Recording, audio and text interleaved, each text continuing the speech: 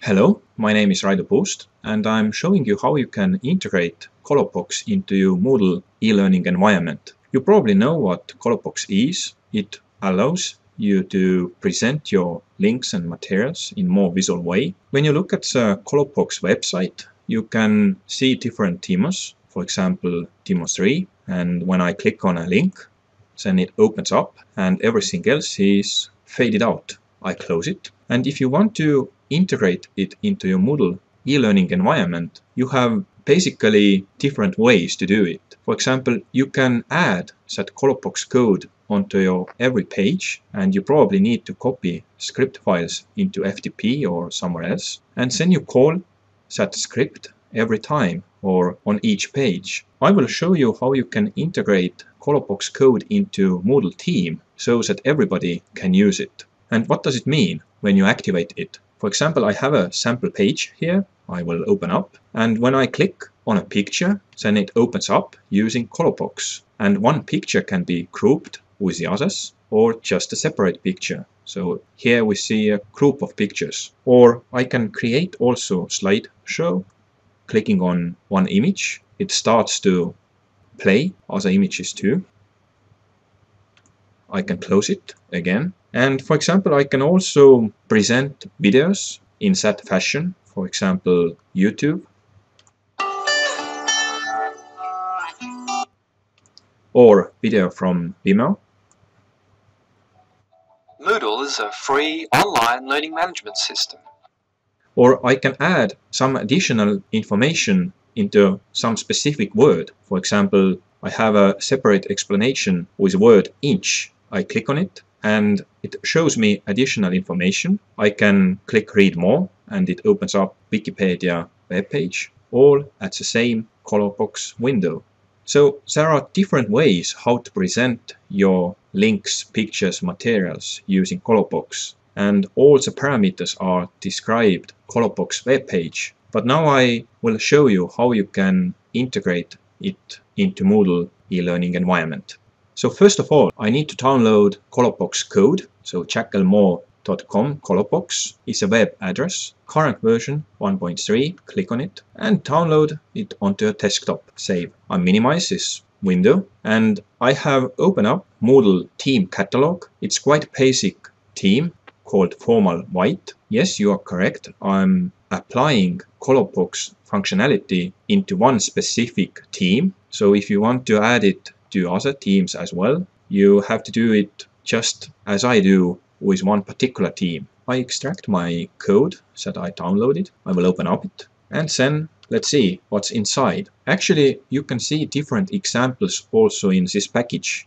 The same example was also on a website. And most important files what I need are JavaScript, jQuery, ColorBox min. Also from one particular example catalog I need to copy ColorBox. It describes the style, so I can change it or use some ready-made. And I also do need images that are used with ColorBox. So let's start to copy those files. First of all, I need to create a separate subcatalog into my Formal White directory, and I will call it JavaScript. Into that catalog, I will copy this jQuery ColorBox, copy here. As you see, you do have two different versions. This one with the ending min, min, is a lightweight one, so you don't have in that file additional comments, and it's easier to load into your web page. Then I need to copy also my style that defines how my ColorBox looks like. I can pick one of those that I have downloaded, ColorBox CSS, and it will go into style subdirectory. I will copy it here, copy. And I also need pictures, images. I will copy those as well, and I will put those into pics catalog. And for simplicity, I rename it as ColorBox. In this catalog, I do have two different pictures, controls and loading. Now the next phase is to edit some of the files I have copied here. I will start with config file. You can edit it also in some text editor. I use Dreamweaver here.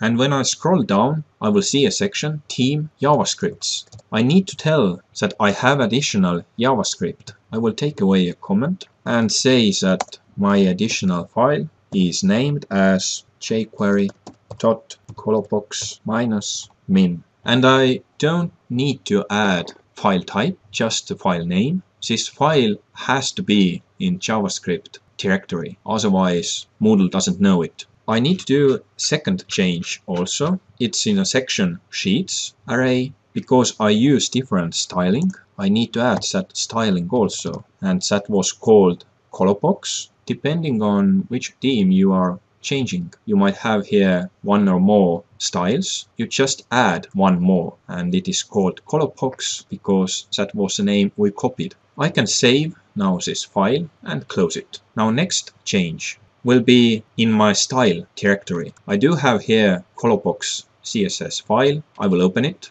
And I need to change references to my images. I do have 4 different rows. I use controls 3 times and loading 1 time. And I change it just like so, 2 brackets, pick theme, and now subdirectory ColorBox and controls. I don't need to have that file type again and 2 brackets again. So this reference tells to Moodle that this picture is in a theme subdirectory pick, and from there, once again, subdirectory called ColorBox. As I use it in 3 different places, I can copy it and once more, but I have to do a little change here. Instead of controls, here we use loading, and again I delete this file type, just brackets. Okay, this change is now good. I have done that change. I can save it, close it. And one last thing that I need to do in my theme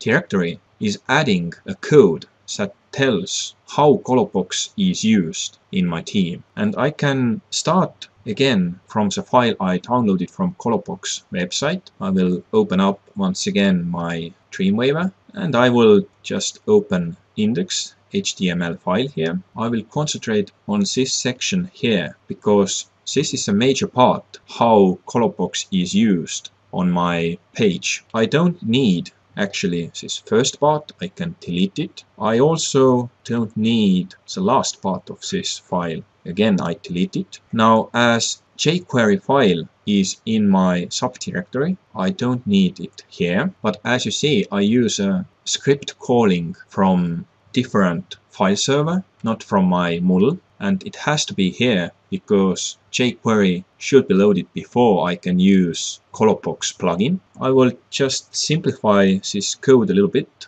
so it looks better and can be read more easily. I also just take out those comments and make my code lightweight. Also, this part is not important. I will change now also in this section where I have click.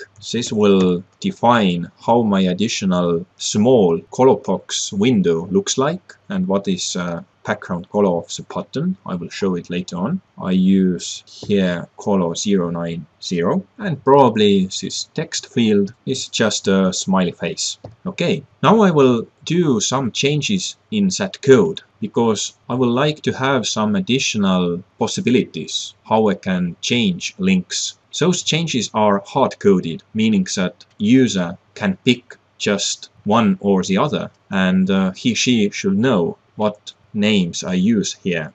So I will start adding one more row, just not group 1, but paste, and I will delete that additional parameter, leaving it empty, and I use here name no group. I will explain it later on also, but it means that I can add at the same page different pictures into separate groups, so they will be opened one by one. If I want to group those, I use styling group 1. I will change that name, maybe just fade 1, and this one maybe also fade 1.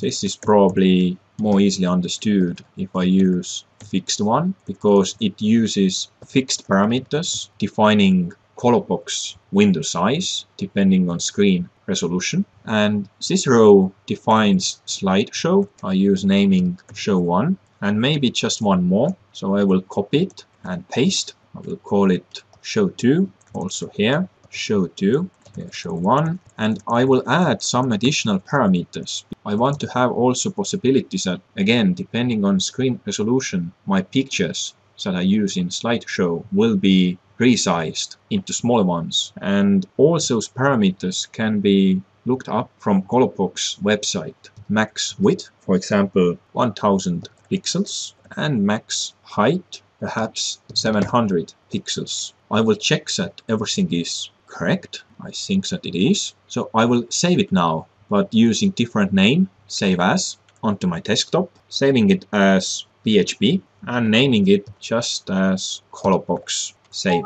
Update links, no. I will close this file and the other one also. And now I will copy this ColorBox into my Moodle team catalog, and this one should be in layout directory. Copy here. The last change I need to do in my code is changing front page and general. I will open up and I will look for head section and adding just one additional row so that also my ColorBox file will be included. Include ColorBox, and I will copy that row because just the same I will do in another file. I will save it and close it, and now I will open general. Again, I will look for head section. Just before output row, I will paste previously made row, and again saving it. And because ColorBox PHP is at the same directory, that is why I can so easily write that additional code and close it. I have done major part of code changes. The next thing is that I need to delete my team cache so that new features get available. I will open up my Moodle once again, and I need to delete team